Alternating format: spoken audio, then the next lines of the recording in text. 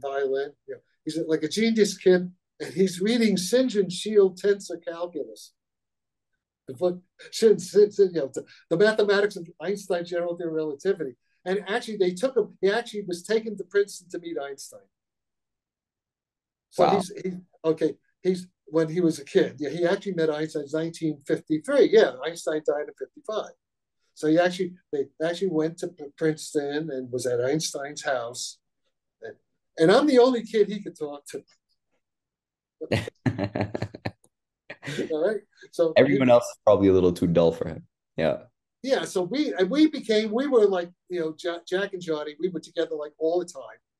We were like Niels Bohr and Einstein, but kids walking around. And Johnny, he have his singers. He's teaching me tensor calculus, sort of.